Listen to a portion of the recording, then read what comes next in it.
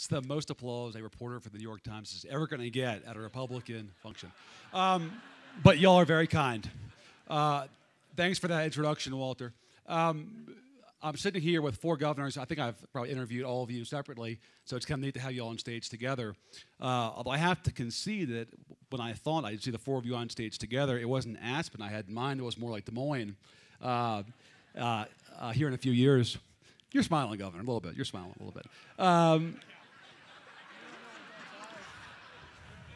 But here we are in Aspen, nevertheless. There was a poll that came out yesterday, NBC, Wall Street Journal.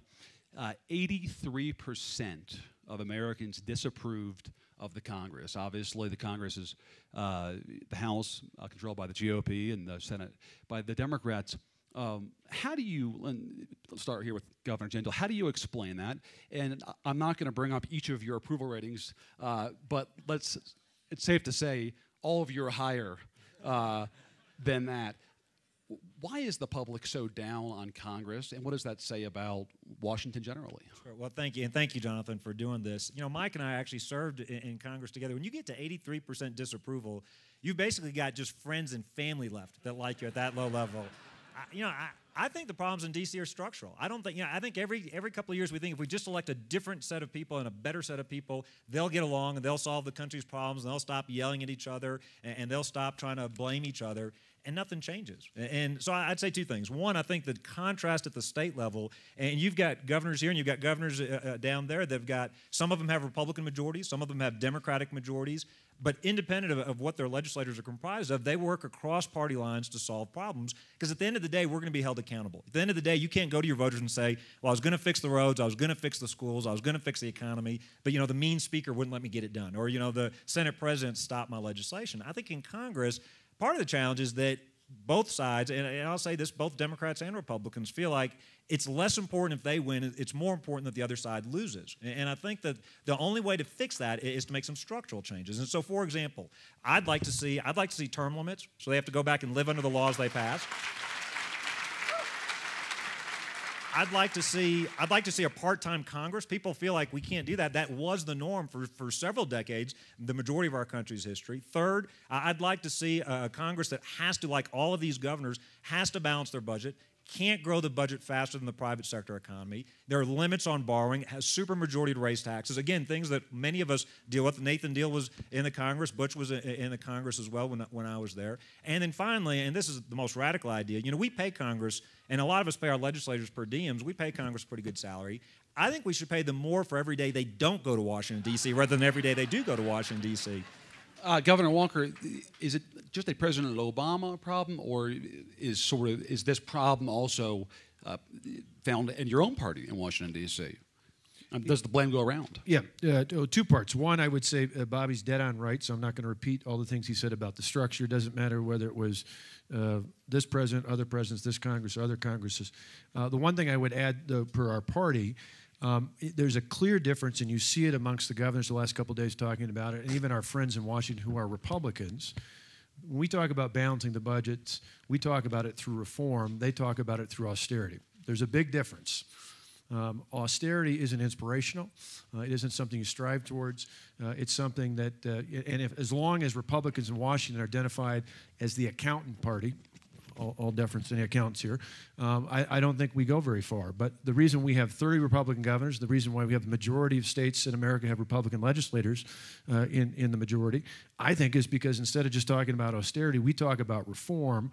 That reform, in turn, leads us to balance our budgets, and that makes life better. That's one of the key changes I think those in Washington on the Republican side of the aisle need to focus in on.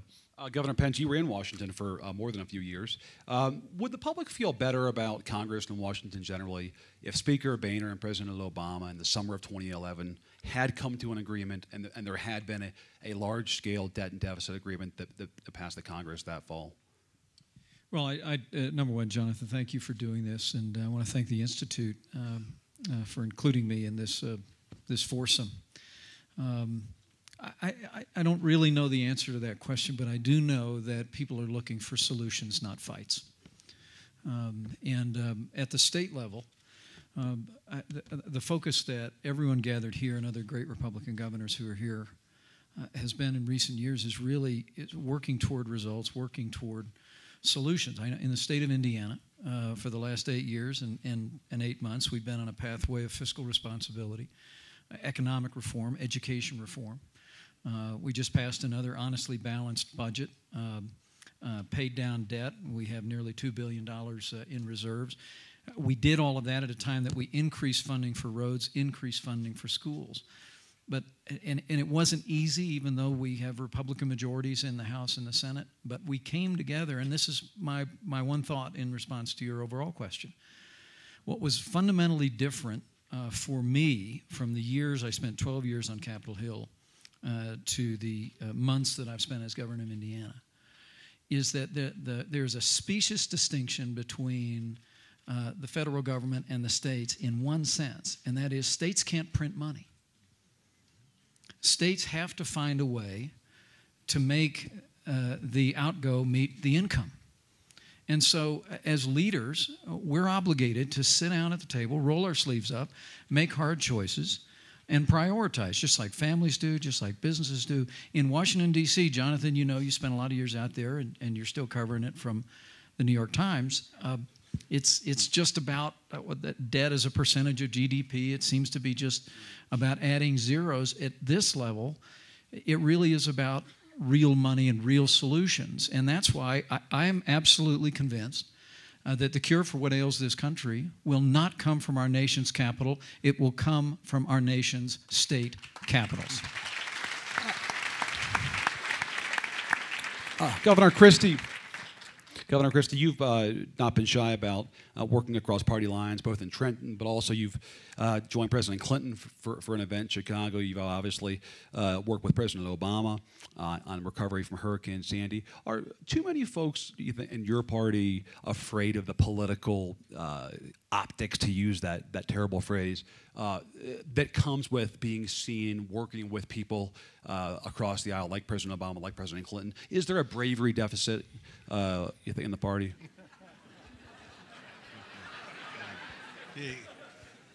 Yeah, that's a sucker punch, right? You gotta, you're so brave. Is no one else? Yeah, no, I won't jump at that one. Here's the thing. I think that there is an atmosphere that's been created in both parties that discourages working across the aisle.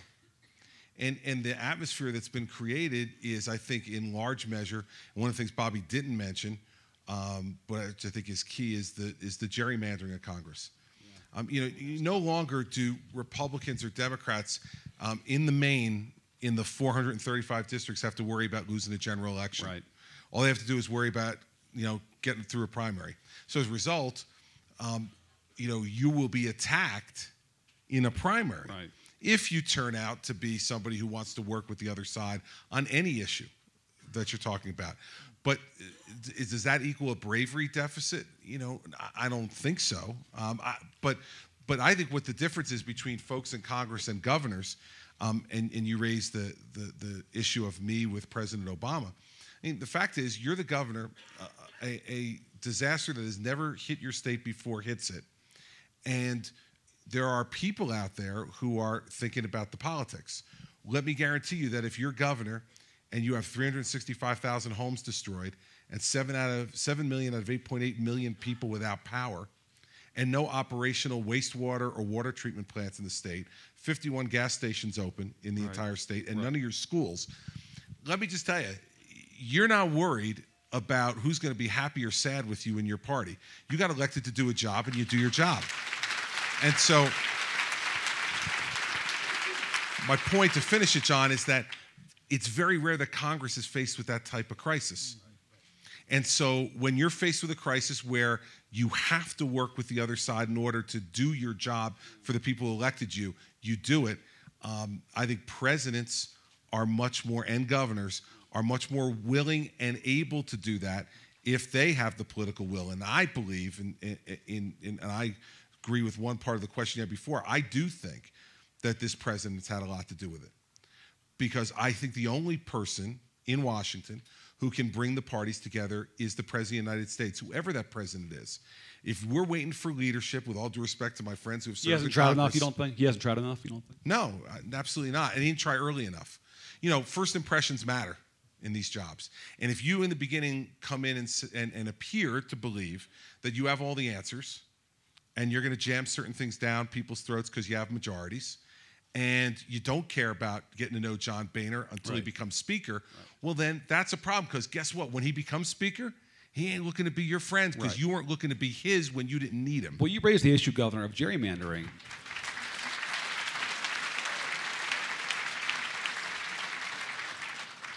Governor, you raised the issue of gerrymandering, and that brings to mind the matter of political incentives, which are important in Washington, D.C., and certainly important in state capitals.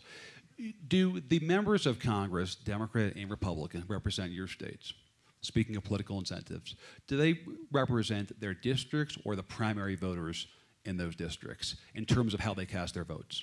Depends on whether they're in a swing district or safe But district. under gerrymandering, it's more and more safe seats. Well, that's though. what I'm saying. The ones who are in safe districts, I think, not all of them, because you can never say all to everything.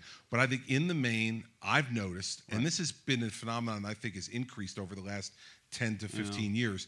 I think I see even in some of my own representatives, they're more worried about making sure they have their back covered in a primary than they're worried about being a part of the solution in Washington, and that's both sides of the aisle. So, Governor Walker, how can Washington function if you've got a House where you've got members, and really a Senate too now, who are consumed by, is this vote that I cast going to win me a primary? And is the Club for Growth or Heritage Action going to drop a lot of cash for whoever is running to my right or on the left, to my left? Well, I go back to something Bobby said before, and I've said in the past. Initially, I wasn't there, but I believe term limits are a necessary evil. I don't care whether it's 8 or 10 or 12, that number is negotiable. But you think about it, that gets in large part to the issue of the gerrymandering, but it also gets to the larger structural problem. You've got a handful of people, no matter who's in charge in the Congress, who are committee chairs, the Speaker, and the other leaders who really control everything. And it's not even just a matter of taking a vote up or down. It's a matter of who drives the agenda, who sets the agenda. I mean, look at Senator Reid, just as an example, for how long they went without even having a budget. Right. And now, again, set aside whether this crowd's Republican or Democrat, how can you not have a budget? Right. I mean, in our states, that's mind-boggling. For those of us, whether you have Republican all way, Democrat one way, or a lot of states that are split, again, it's granted it's different, but maybe there's a reason it's different. That's why the states are functional. It's not just because most of us have constitutional amendments that require a balanced budget. Right. We can't print money. It's the whole structural issue that has to fundamentally change if you're going to take Washington back and put the power back in the hands of the people, not of either political party. All right, well, before this becomes a poli-sci lecture about broken Washington, let me shift to the states. President Obama gave a speech yesterday that I'm sure many of you at least read about in Illinois, talking about the economy. This is an issue that obviously each of you lives every day. There are signs of growth in the economy. The stock market obviously is doing well, but the job numbers speak for themselves. In Louisiana, Governor, 7% unemployment. In New Jersey, 8.7%. Indiana, 8.4%. And Governor Walker, you're doing the best at 6.8%. For a lot of folks in your state, though, those are pretty grim numbers. What are you doing on the ground in your states to improve the job picture? And what is the most important thing that can be done from the standpoint of state government to bolster folks' job prospects? Well, a couple of things. First of all, in Louisiana, look, we're a top 10 state for private sector job growth. Our GDP has grown 50% faster than the national GDP. Per capita income's higher in terms of national. How are you doing that, though? How? Well, a couple of things. One, I want to talk about what we've done, but secondly, what this president, if he was serious, he talked yesterday about helping the middle class, what he could be doing if he was really serious about that. I think the things we've done in Louisiana are very similar to what many of these Republican governors have done. First year, we got rid of taxes on debt, new equipment, utilities, largest income tax cut in the state's history. We revamped our educational system, something Walter talked about in New Orleans and statewide. 80% of the kids in New Orleans are in charter schools, doubling the percentage doing math, reading on grade level. top-ranked workforce training programs, went from the bottom to the top of the list on ethics rankings because businesses said we're not going to invest if you got a bunch of crooks running your government, and a bunch of other stuff that we removed the obstacles for businesses to invest. We've got a record $60+ billion in announced capital investment projects, and we have the largest ever project in the state's history announced last year. So there are a lot of good things happening. The most important statistic, then I want to shift to what the president should have said and could have said yesterday. We've created a predictable environment. If you want to come and invest in Louisiana, your taxes won't go up. I've made the commitment. We haven't raised any taxes. We won't raise any taxes. We're a business-friendly regulatory environment. It's a safe, predictable environment. And every business CEO and leader I've talked to says, I understand the need for regulations. I just want them to be fair, simple, level, and predictable. And that's what we're offering. After 25 years of losing people, now the only state in the South, for the last 5 years in a row, we've had more people move into the state. People, I think, are going to migrate to Republican-led in other states that are doing better in this economic recession. It's not really a recovery yet. This is what the president should have said. Think about this. In energy policy, everybody talks about all the jobs created by drilling for oil and gas, and that's great. We got a bunch of them in Louisiana. About 1 in 7 jobs in Louisiana is related to energy. We've got tens of billions of dollars in manufacturing plants already announced because of affordable natural gas. This president could shut all of that down with all of his rhetoric on fracking, with his uncertainty on the Keystone pipeline, with all of his rhetoric on producing more energy at home. And look, we're for renewables in Louisiana. We've got a plant that makes the parts for nuclear power plants. We've got the first biodiesel refinery in the country. We've got a solar tax credit. We build blades for the wind turbines. So we're for all of the above. But on energy, this president's missing an opportunity to resurrect the manufacturing base in our country. Secondly, repeal Obamacare, create predictability. Scott and I did an op-ed today in the Wall Street Journal. The president's a very smart man. It doesn't take a genius to figure out if you want businesses to hire, don't make it more expensive to add on new employees. Don't make it unpredictable. We've all read the stories about companies slowing down hiring, cutting back hours, stopping their expansion plans until they figure out this mess that's Obamacare. He could say, you know what, I'm going to stop with the class warfare rhetoric. We're not going to tax success. We're not going to over-regulate people that are trying to create jobs. We're going to put a moratorium until we do cost-benefit analysis on new regulations. No more tax increases until the economy is healed. No more tax increases on those that are creating jobs. If he's serious about the middle class, and then fourth and finally, I'll be done. Fourth and finally, portability, let the dollars follow the kids. If he's serious about kids joining the middle class, give every kid a great education. He said in his first official State of the Union, he and Bob McDonnell, who gave the response, said the exact same thing. They said that no child's education, no child's future should be determined by their zip code. And they were both right. Unfortunately, his policies haven't matched his rhetoric. He should be for school choice. He should rescue those kids in poor neighborhoods trapped in poor schools. All right. I'm going to come back to Obamacare. Governor Pence, you recently passed an income tax cut in Indiana. I think it was a little bit more modest than you had hoped originally, but that is life dealing with legislature. What is the sort of tangible evidence that doing that in your state is going to lead to job creation? Well, let me say, I think that I think the foundation for economic prosperity in Indiana or anywhere else is fiscal responsibility. And so our first priority was to pass an honestly balanced budget, and we did that, maintaining a record level of reserves, paying down debt.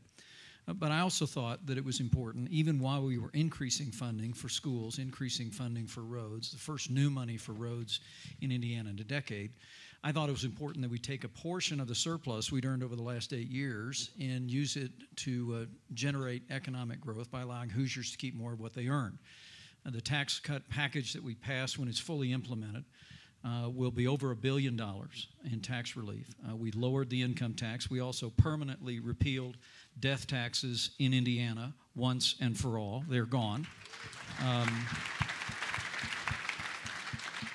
But it's not just about tax relief. On my first day in office, I signed a moratorium on new regulation. New regulations in Indiana from this year to last year are down 70% in terms of actual production of red tape. We're doing a full-scale look back.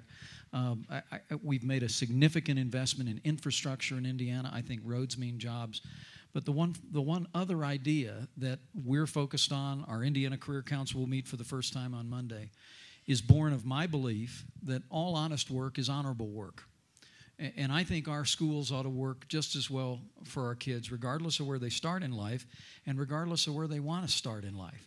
And we've made a commitment in Indiana, and we passed it by unanimous, bipartisan support in the House and the Senate, to make career and vocational education a priority in every high school in our state again. And I truly believe, I truly believe that this is an idea whose time has come. I've had Hoosiers from every walk of life, every political persuasion come up and talk to me about it. I know Nathan Deal's done important spade work in Georgia on this issue. I really believe that if we can create a better connection, Jonathan, between secondary education and on a regional basis, between our schools and the businesses in those areas that are right now in this tough economy, finding it difficult to find men and women with the skills and the background to fill the jobs that are available. I think that can be part and parcel of what really unlocks the potential of our state and really refires the industrial engine of the United States of America. And again, it's all born of my belief that all honest work, all honorable work, honest work is honorable work, and we ought to make sure our education at every level embraces everything that makes America strong. Governor Christie, Governor Jindal mentioned Obamacare. Has that been an impediment in your state to job creation, or are you seeing evidence of that yet? Sure. How so? And because there's such uncertainty in the business community about what it's going to mean for them. And now the president has decided he's not going to enforce the employer mandate, but he's going to enforce other ones. Are those going to be enforced? He's counting on young people to spend a lot of money on health insurance, which I have no evidence in my state they have any interest in doing. And so what it's created is an entire web of uncertainty because they can't even explain how they're going to implement this. I mean, we're not going to have a state-based exchange in New Jersey, and the reason we're not is because the administration's approach to us was, well, you're not going to control it, even though it's called the state-based exchange, we're going to, and we can't tell you how much it's going to cost you. So now, as a governor, there's one kind of real truism. If you can't control it and you have to pay for it, you should get rid of it.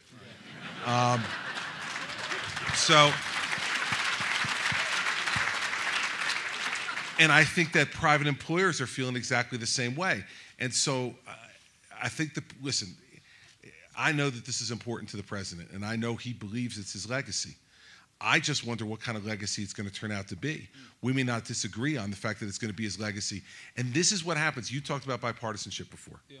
And this is what happens when you use parliamentary maneuvers to jam an absolute sea change in American life down the throats of the American people with bare majorities and not one Republican vote. You cannot tell me that if the president had worked at it, that he couldn't have crafted a plan, because you see it in states. You see in places like Utah where they had their own exchanges well before. He could have worked to do that. He chose not to because he thought this was going to be his legacy, and I think it's going to wind up being a sad legacy. No.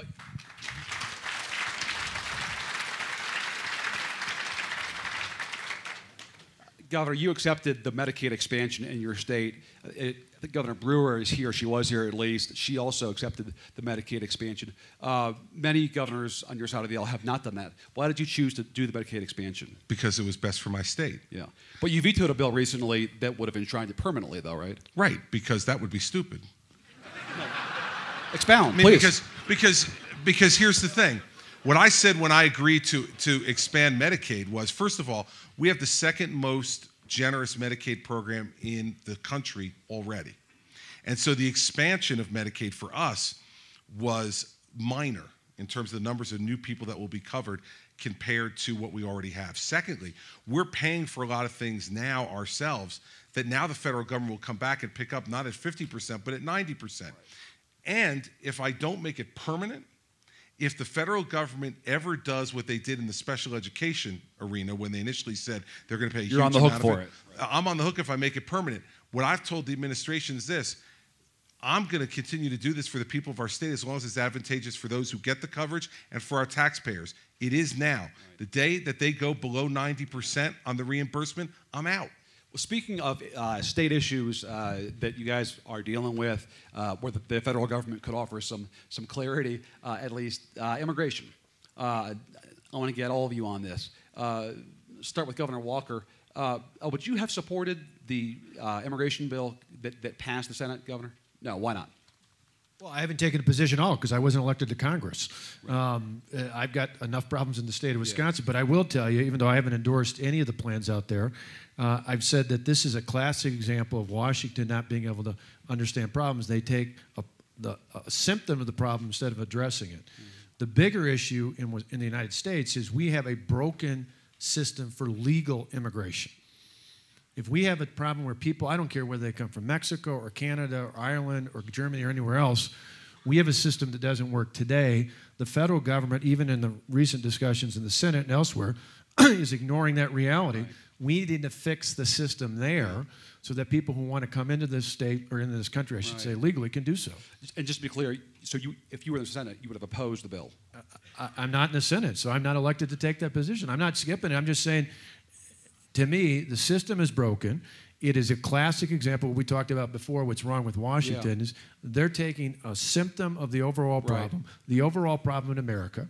And everybody here has people we know, not just from Mexico. That's the big focus here. It's not just on Mexico. Folks it's visas that are It's everywhere. I mean, talk to right. Google or Microsoft. They repeatedly point out they can't get enough high-tech positions in because we have a failed immigration system for people who want to come in this country legally. It is an economic issue that needs to be fixed, but instead we talk about it just for one section of it instead of dealing with the overall problem. That is a classic example of Washington not solving the real issue before us. Governor Pence, should there be some kind of a pathway to legal status for those who are in the country currently who are illegal here? Well, Jonathan, you may remember, no one here I expect would, that in 2006 with Senator Kay Bailey Hutchinson, I co-authored what I thought was a broad-based, no amnesty guest worker program that put border security first. Ronald Reagan said it well, a nation without borders is not a nation. And so I think there is a broad expectation of the American people that we would make a serious investment using technology and infrastructure to secure our borders. But I think part of that border security is I talked to border agents back when I was involved in that issue. I met with border agents in Texas and in Arizona and in California. Every single one of them said, if you want to control the border, you have to have a coherent, modern guest worker program that allows people, when the economy of our country needs it, allows people to come in and do the work in agriculture and in other sectors and to be able to leave the country under the color of law. Our proposal was that you contract with private sector American employment placement firms to operate these centers. You remember the late Charlie Norwood, Nathan, who called them Ellis Island centers. The congressman from and Georgia. That's right, and they could be operated by companies like Kelly Services and Monster.com. Phil Graham said famously, there's no problem in the world too complicated that can't be fixed if somebody can make a buck fixing it.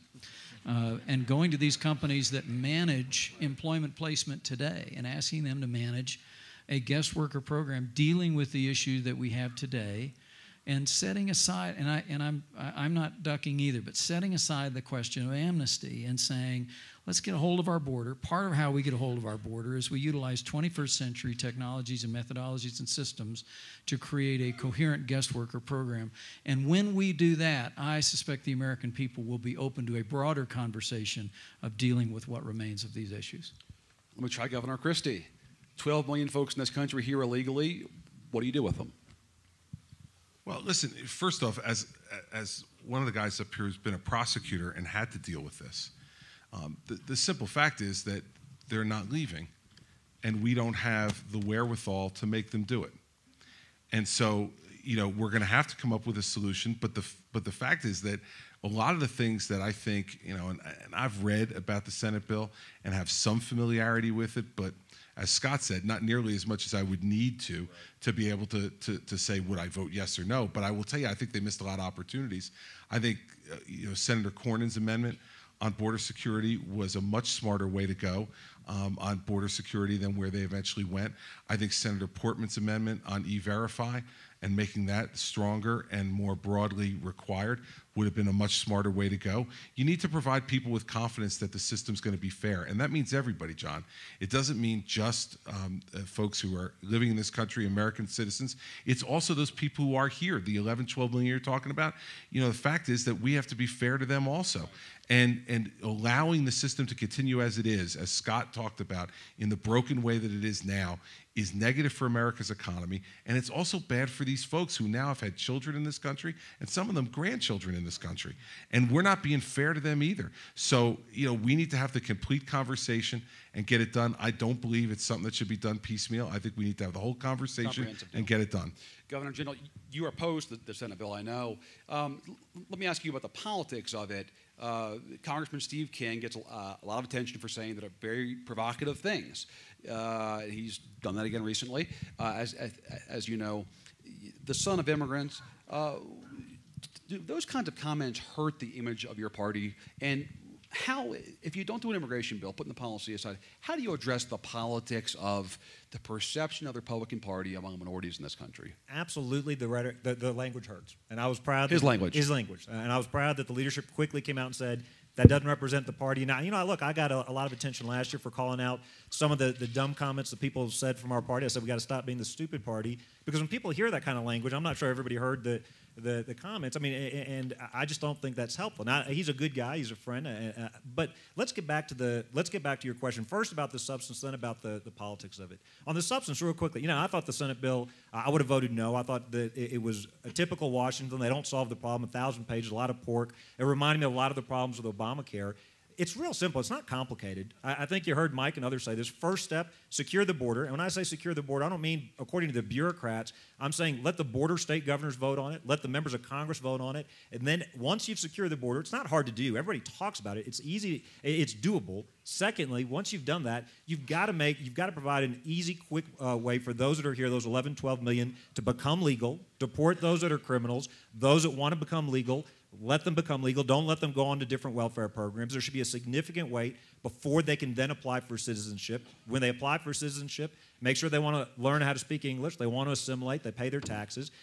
But here's the bottom line when it comes to immigration and those that are here. People that want to come here and work here, people that want to come here and get an education here, we should absolutely want them in America, not only because it's good for them, it's good for America. We should do it for selfish reasons, not just compassionate reasons. I think it's good for our economy and it's good for our society. Politically, I think for our party, and you heard several speakers throughout this week talk about this, we've got to be the party that says we welcome those entrepreneurs, we welcome those families, we welcome those who want to work here and contribute to the economy. That's the American dream, and some of them have that passion for the American dream we're trying to teach our kids because they've lived it and they know that they can't get that American dream in other countries. One final point, we could solve all our problems if we just let a lot more, I know Nikki Haley would agree with this, if we just let a lot more Indians in this country. I'm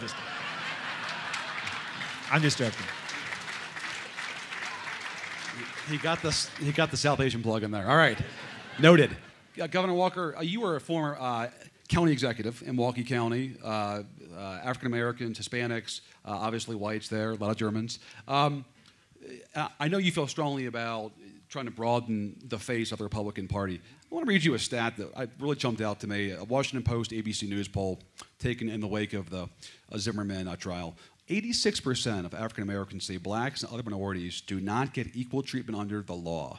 The number of whites saying the same thing is 41%. What's happening in this country where you see such divergent views in terms of, in the year 2013, African Americans, 86% think that blacks and other minorities don't get equal treatment under the law? Does that bother you? Sure, it bothers me. In terms of the answer, I can't tell you. I don't know that. I mean, I talk to folks in my state about issues like that, but I can't give you a precise explanation for that. But I can tell you, and it goes back to the question you just asked Bobby about the future of this party, or at least the leaders in this party, because I think it's broader than just, it's not the Republican National Committee, it's people running for office at the local level, at the state level, at the federal level. And that is, I think we need, one of the best lessons to bring in not only more ethnic minorities, to bring in more folks who've come into this country as immigrants, to bring in more young people, more young women, more working class families, is to talk in terms that are much more aspirational. That's why we have 30 Republican governors. As governors, we talk in terms that are much more optimistic about the future. We talk in terms that are much more relevant, and we show that we've got that passion with the courage. And I'll give you an example of that in the relevance, talking about race relations. Being relevant means not talking about sequesters and fiscal cliffs and all the things they talk about in Washington. It's talking about how you make your kids' schools better. How do you make it so that in your state, in your community, in your country, that the neighbor down the block who's been out of work for the last 6 or 7 months has an opportunity to get a job in the private sector and get back on their feet again? How your grandchildren who are in college studying to get a degree are actually going to be able to get a job in the community they want to live in the degree in the area that they studied in. Those are things that we as governors talk about that more people in our party need to be talking about nationally. And part of that relevance, though, isn't just talking in relevant terms. It's going to places. And you mentioned being a Milwaukee County executive. The last time I was up for re-election in 2008, same year as Barack Obama carried about 2/3 of the vote in my county. I took about 60% of the vote in a county that's never elected a Republican before, that has an overwhelming minority influence in it, particularly in the city of Milwaukee, and I carried every one of the Hispanic wards in the south side of Milwaukee. The reason was simple. Immigration wasn't an issue at the local level. Two big things I was involved in were two big drivers for Hispanic votes for me: small business entrepreneurship. I wasn't just out there talking about it. I went out to where entrepreneurs were and helped Hispanic entrepreneurs get up and going. And the other big thing in my state was school choice. That a lot of our families, particularly in the city of Milwaukee, were not satisfied with the quality of education they got from the public school system. I wasn't just out there. I went to Notre Dame Academy High School. I went to all the other schools that were voucher schools in the south side of Milwaukee. And I talked to those parents, and we got that voucher expansion. And that's what they really cared about more than any of these national issues. It comes right down to, if you talk about their ability to employ people, to start their own businesses, and to look out for their children, those are the issues. But as Republicans, we need to be out there showing, not just talking, but going to places where those groups of voters are at and showing we care about it. Governor Pence, let me ask you a question about not ethnicity, but about class. Your party has lost the popular vote in 4 of the last 5 elections. There is a so-called blue wall of states in this country that vote for Democrats for president and have been doing the same thing since 1992. Part of the challenge is that your party is seen as the party of the rich. And I don't have to remind the gentleman on this stage, your last nominee for president reinforced that during the course of the campaign last year a few times. How do you shake that and win back the White House in 2016, that notion that your party represents the privileged, the rich, the few in this country? Well, I think stereotypes notwithstanding, and I understand that that those cliches exist. I think the real answer here for our party going forward, and for our party being a part of the answer for the country, is that all of us ought to understand in the jobs that we hold is that we serve all of the people.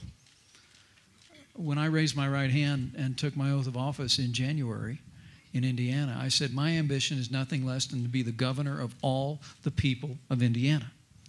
And what Scott Walker just said really spoke to my heart. And that is, I think that, with notable exceptions on this stage around me, that our party has been guilty in the last 20 years of simply not showing up. Showing up where? Showing up where we haven't been showing up. I mean, what does that mean? Does that mean union halls? Does that mean NAACP? What's that mean? Look, I've started out in politics as a Youth Democrat Party coordinator in Columbus, Indiana in 1975. And then I heard the voice of a man who also started his career as a Democrat in Ronald Reagan, and I became a Republican. I was drawn to the Republican Party. And in fact, in the 1980s, the number of Americans who identified themselves as Republicans actually doubled, and I think that was because we talked about our ideas in that time, and particularly personified not only in the 40th president, but in people like a man who I was privileged to know, Jack Kemp. We understood that our ideals know no race, no creed, no color. These are solutions. When you put them into practice, they will create jobs and opportunities and prosperity and better schools for every American. But all of it begins with what Scott Walker was saying, and that is generating leadership, like frankly you see here, that's being. He's pointing to Governor Christie. Well, it's being borne out in his election this year. Well, I want to ask about that. He's been endorsed by a very broad coalition of people in New Jersey, and I think it is born of the fact that he and the other leaders on this stage, and hopefully my aspiration in my career, is that we're showing up, we're carrying our message of optimism and opportunity to every American. That's how our party wins. More importantly, that's how America wins. Jonathan? Yes, sir. I apologize for jumping on order. We're going to turn over to Chris in a second, but I'm going to say something about Chris. I want to challenge the premise of your question. Please. I just think you're wrong. Think about this for a second. You talked about the party and the perception of the party. There are definitely challenges. But what do these states have in common? Wisconsin, Iowa, Pennsylvania, Michigan, Florida, Virginia, New Mexico, Nevada. Right. Those are all states that were so-called, by you guys in the media, battleground states. Every one of them Barack Obama carried. Right. What do they all have in common? Republican governors. They all have Republican governors. Respectfully. Now, and you take it a step further, and in not a battleground state, but New Jersey, where he not only won in 2009, but short of, and don't get any ideas, a truck hitting him on the way out, Chris is on track to win in New Jersey with, I think, unprecedented support, not only from Republicans, but from Democrats as well. What that says is, particularly in times of crisis, and we are in an economic and fiscal crisis in this country and in each of our individual states, what people want more than anything isn't just Republican or Democrat, they want leadership. And we're providing leadership, and that's what we need out of our national ticket. All right. I'm going to come to Governor Christie in a minute, but respectfully, Governor, this is a smart room, and they recognize that there was a massive national wave in 2009 and 2010 that lifted your party across the board that hadn't been seen really for a long, long time in American politics. That's part of the reason why you've got Republican governors in those states. But I would contend, I don't want to replay the 12 election, but I election. still contend in my state, if Mitt Romney had made the R next to his name like I did stand for reformer instead of rich guy who only cares about rich guys, Mitt Romney would have carried Wisconsin and every other one of those battleground states. He didn't make the connection that Republican governors are making over and over across America. That's not about party, that's about the candidate. Governor Christie, you are up for re-election this year. You are in certainly a very blue state. Hasn't gone for Republicans since '88, I think, when H.W. Bush carried it. How is it that you are able to enjoy the numbers that you do? Part of that, obviously, is the response to Hurricane Sandy, but it's not entirely that. You've got voters in your state who are culturally much more liberal than you are. You're anti-abortion. It's more of a pro-abortion rights state. What is it that you do or that you say that makes people there okay with voting for a Republican when they wouldn't do the same on the national level? Charm and good looks.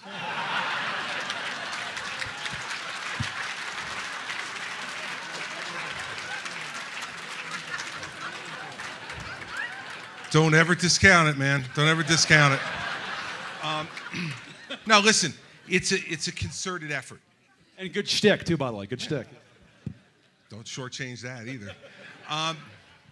It's a concerted effort, and it's patience. You see, I think that we're in an instant gratification society in most ways. And so if you're a Republican and you go to campaign in an African-American neighborhood, and if the next election you don't win a large number of African-American votes, too often our party said, all right, well, the hell with it. Move on. Go back to the suburbs. But when you pass bills, Governor, in some states where you try to curtail Sunday voting, where you try to limit voting opportunities on election day itself, that reinforces a certain perception, doesn't it? Well, listen, you know, I mean, that's... Is that helpful to the cause? I think it's relatively irrelevant to the cause because of this. You know, part of what you need to do is to be there every day, not just on election day. Your question focuses on election day and what are the rules and what are the parameters around election day.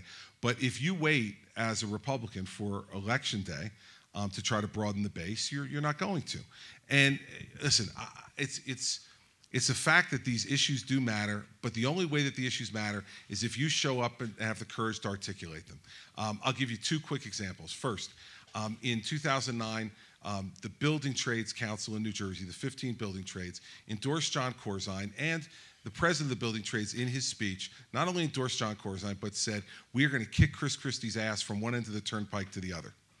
They went all in. 2 weeks after I was sworn in as governor, I invited all 15 heads of the building trades to the governor's mansion for breakfast. And I sat across from them, and the building trades guys, they didn't think the gate was going to open when he pulled up. It did. And I said to them pretty simply, here's the deal. You guys are getting screwed. Because you are just going in one direction and you're just supporting one party. And I'm ready to work with you to try to build jobs and put your members back to work. I don't care that you worked against me the last time, but if we do our job the right way, you'll work for me the next time. And we now have broad building trade support because we've created jobs in the state over the last 4 years, and a lot of their members are back to work and they're seeing results. Second, I'm not going to use my words. I'll use the words of somebody who endorsed me a few weeks ago. I've been working hard on the issue, as many of these guys have up here, on education reform and educational choice. And it is a powerful, powerful issue in the minority communities because in our cities in New Jersey, schools are failing. And they've been failing for 30 years. And these folks are looking at their children not being able to realize their potential. And they're saying, we need a choice to go someplace else, and I don't have the money to send my kids someplace else. And so we've been working on that issue. So what happens as a result of working strongly, boldly for 4 years on that? The Black Ministers Council and a group of 24 black ministers endorsed me a couple weeks ago. And the pastor of the New Hope Baptist Church stood up and said this at the endorsement. He said, since 1965, black pastors have stood in the pulpit of black churches and told them one thing: go to the polls and vote Democrat. And you would think that after 45 years of that type of loyalty that we would have safe streets and great schools, and we have neither. And so my message today for African American voters in New Jersey is we have a choice. Well, that didn't happen overnight, John. And I didn't convince this guy to stand up and say those things because of the charm and good looks. It was because I was willing to stand with him and work with him, even though he'll work against me on other issues. So if we as a party want to broaden our base, we have to do two things. As Mike said, first we got to show up. And then second, we got to listen. We have to listen to the folks in those neighborhoods and not turn them away with rhetoric like the kind of rhetoric you were referencing before, which is divisive, which is divisive and destructive to people's ability to be willing to join our club. But respectfully, it's not just rhetoric. And the fact is, African Americans and Hispanics, looking at the polling data, overwhelmingly support Obamacare. So you guys have a policy issue there too, don't you? Guess what? Here's a newsflash for you, John. We're not going to agree on everything. If you want a candidate that you're going to agree with all the time, go home and look in the mirror because you're the only person you agree with all the time. So, and open-minded, right-thinking people in this country say, I'm not going to agree with a candidate on every issue, but I'm going to pick the issues that I care about the most, and then I'm going to go with the candidate who agrees with me the most and who I trust. And so in the end, that's the problem with politicians, is they worry about that question and try to be everything to everybody. Here's the key in my state in the end. I can guarantee you that there are a lot of people in my state who don't agree with me on much, let alone on everything. But what they know is when I say I'm going to do something, I do it. And when I say I won't, I won't. And that's what Scott was talking about before.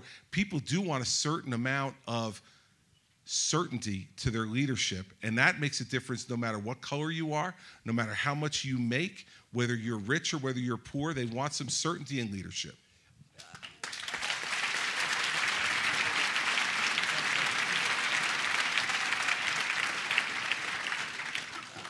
I'm going to ask one more question of the group, and I'm going to put it to the crowd for some real fair and balanced questions.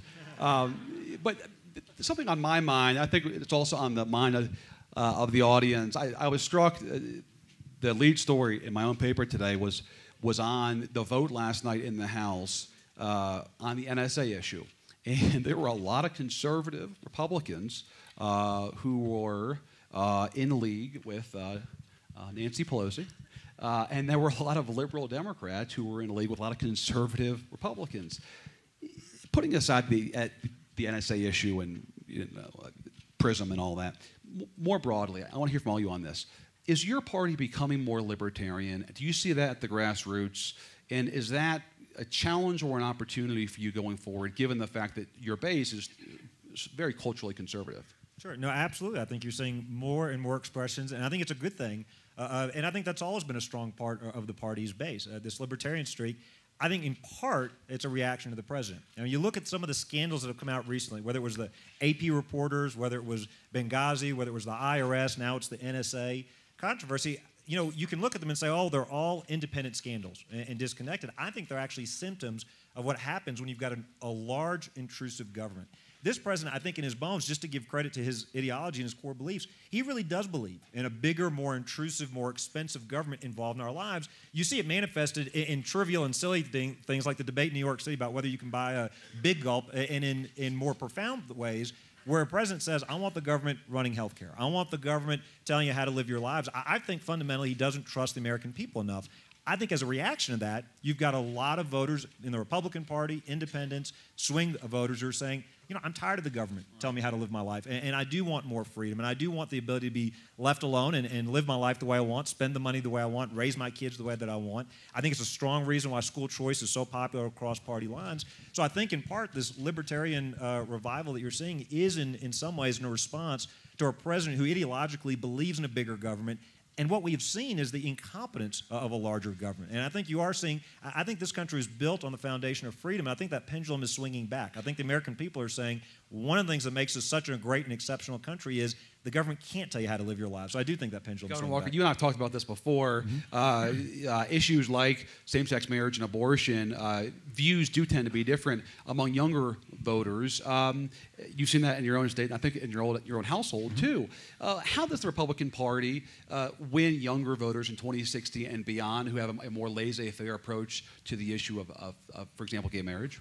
Yeah, I think there is a shift overall in the party, and I think it's particularly, you said, younger people. I've got one of my two sons who are in college here with me today, and I think talking to him and a lot of his fellow students, there is more of a shift towards, I guess you'd call it libertarian, kind of a free market approach overall.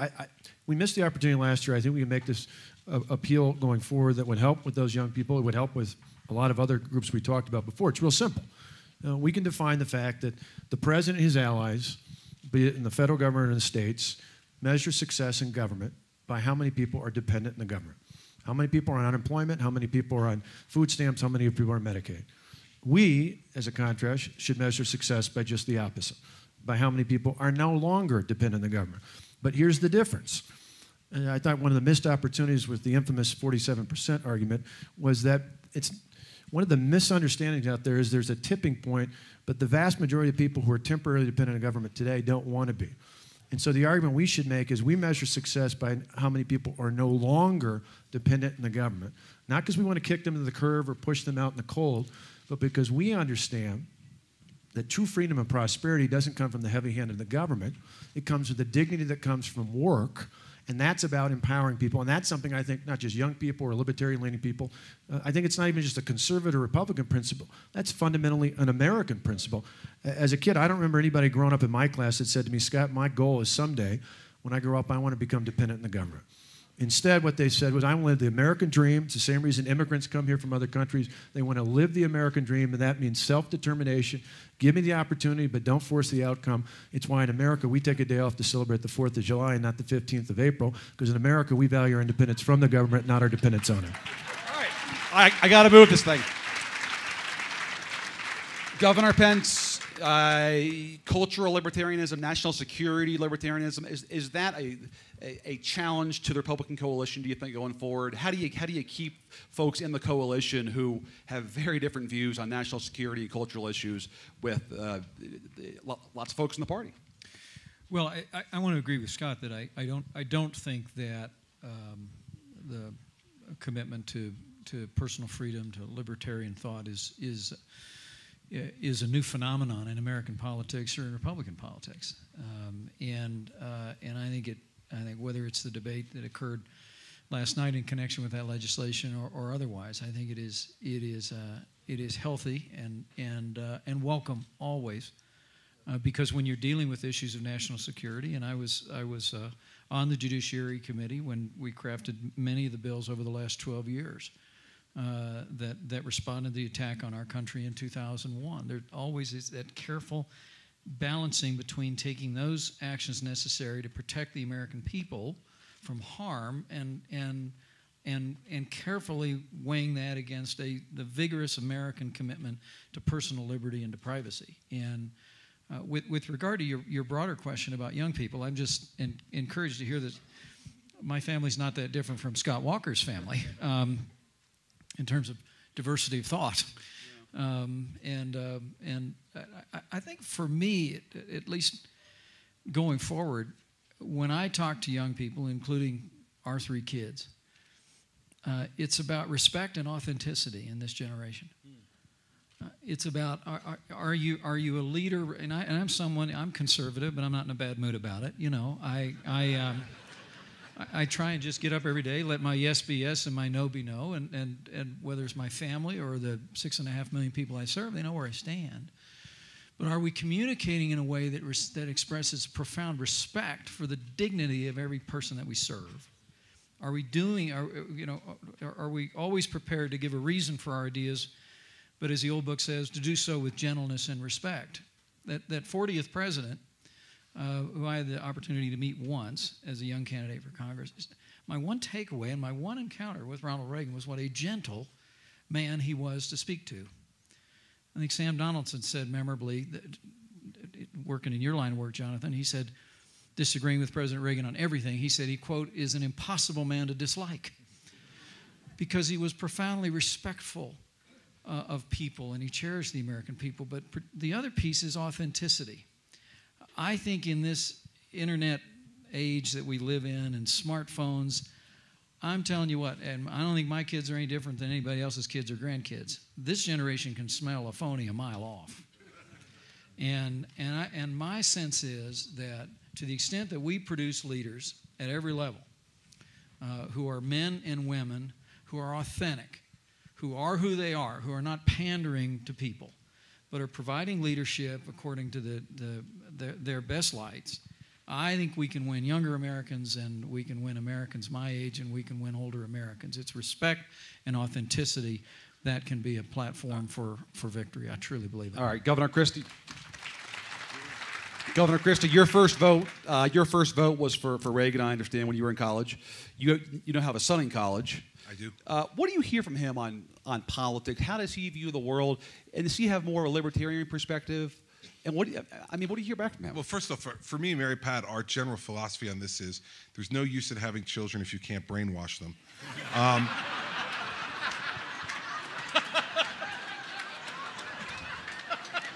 So I don't understand what Pence and Walker are talking about in terms of diversity of opinion. If they want to eat, it's not tolerated in our house. So... Now, Governor, I'm not going to reveal the college that your son goes to because this is being live streamed. Well, he's a lonely man. But it's not Oral Roberts University. It's not a right Not wing. a bastion of conservatism at Princeton. No. No. You know, listen, he's in the Princeton Republican Club. They meet in the closet, and but they have fun.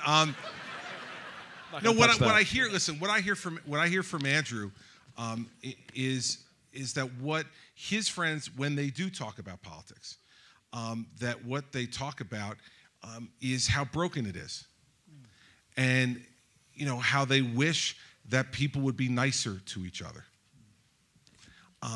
My children, as observers of politics, are offended by the tone of politics right now. Now, politics is never easy, and I try to explain to them that You can be pretty tough to yourself, though, Governor. Damn right. But listen, what I try to explain to them is that politics, like any other business, is sometimes tough and difficult. But I think what they're offended by and what they talk about is the personal nature of it, and how it's not good enough just to say you disagree. You have to say the other person's a bad person, and has ill motives and ill will. And I think that if what we really want, and I think what these young people want, is to want to go into government and not have to sacrifice their dignity for it. And so, and on the libertarianism side of things, as a former prosecutor and who was appointed by President George W. Bush on September 10th, 2001, I just want us to be really cautious, because this strain of libertarianism that's going through both parties right now and making big headlines, I think is a very dangerous thought. President Obama has done nothing to change the policies of the Bush administration in the war on terrorism, and I mean practically nothing. And you know why? Because they work. Because they work. And I think what we as a country has to decide is, do we have amnesia?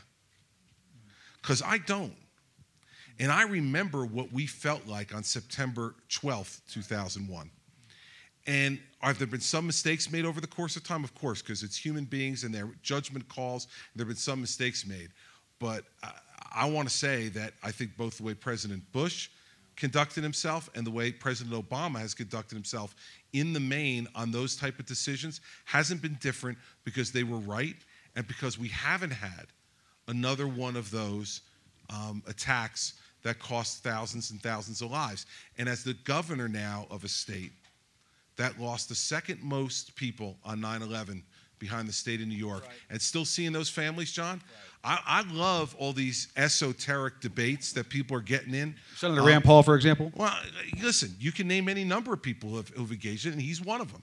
I mean, these esoteric intellectual debates, I want them to come to New Jersey and sit across from the widows and the orphans and have that conversation.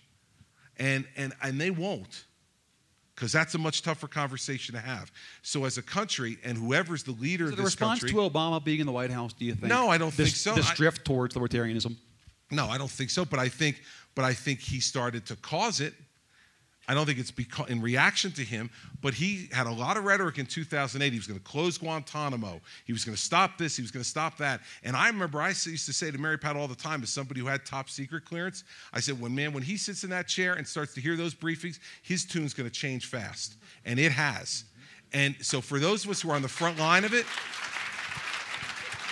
of that, in the years after that, the U.S. attorneys, the FBI, the CIA, the people who are on the front line of trying to keep this country safe, I just say it's not a debate not worth having. But I think we need to be very cautious about how joyful we are over the idea that somehow we're going to shift this baby way back, because the next attack that comes, that kills thousands of Americans as a result, people are going to be looking back on the people who are having this intellectual debate and wonder whether or not they put what our first job is, all of us, is to protect the lives of the people we serve. And I'm very nervous about the direction this is moving in. That's a good place to end it on, but in fairness to the other three governors up here, do you guys share that thought? I mean, are you guys troubled by this drift in the party on national security, not culture, on national security towards a more libertarian, Paul-esque type view? Are you troubled by that? Well, look, I think Chris is right. I think that it's a debate we should have, and I think that what you heard is even the people that voted against the amendment on the winning side last night, said, look, we do need to come back and look at these programs, make sure they're being properly run. But Chris is also right that at the end of the day, one of the president's most solemn and first obligations is to keep us secure. All of us are, I think, conservative, small government Republicans, but we all agree that our first responsibility is to protect the security of the people we represent, we work for. So I think it's a good debate worth having, but I think we cannot have amnesia. I don't think we can go back and remove those programs. Let's have the proper oversight. Let's make sure they're not being abused. And let's make sure they're not. And I do think, and I'll close with this, I do think the fact that this administration abused the authority of the IRS to go after conservative groups. Look, that's line. I've been a fierce critic of this president. If you'd asked me a couple of years ago, would he do that? I would have said, absolutely not. That's a line they wouldn't cross. The fact they crossed that line, I do think, makes people skeptical of this administration. All right, last, Governor Walker and Governor Pence, are you troubled by the drift towards, we'll call it Paulism in the party? I don't think, I think on other issues like healthcare and the question of whether or not the federal government should be controlling healthcare for us and our families, I think there's a shift more towards a libertarian viewpoint. I don't see that shift. I see a few loud and vocal people talking about it in Washington. I don't on think security, on security, on the security, and I don't necessarily think that reflects where the rest of the party is. And I would just add one thing to what Chris said. I just welcome back, as these other governors have done as well, members of the 229th that returned from being deployed a year in Afghanistan. And much like Chris talked about with those family members from the 9/11 tragedy, when I see those men and women coming back, and you think about the commitment that we have just in a small scale as commanders and chiefs of our own National Guard, I can only imagine what the president feels in that regard. There is a serious commitment to protecting our national security, and I tend to agree with Chris on that. All right, Governor Pence, we'll finish with you.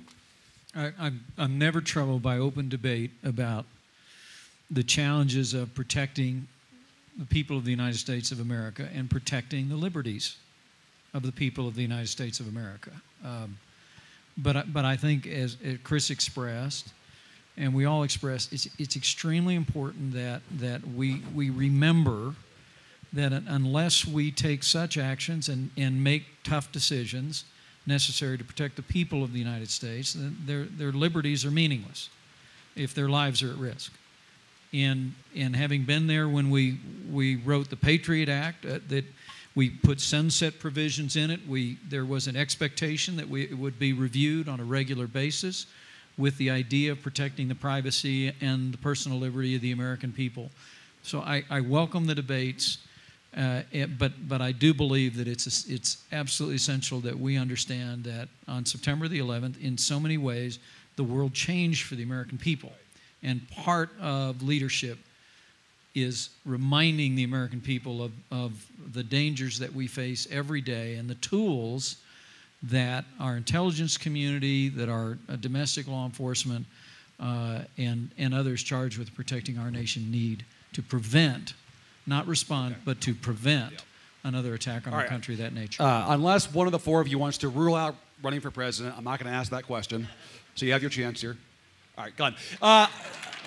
I promised Q&A, but I think I'm getting the hook here from Walter Isaacson, and if I don't follow Walter Isaacson's directions, I could never set foot in New Orleans again. So I'm gonna follow his dictate. I apologize about that, but thank you all very much for coming, and have a great night.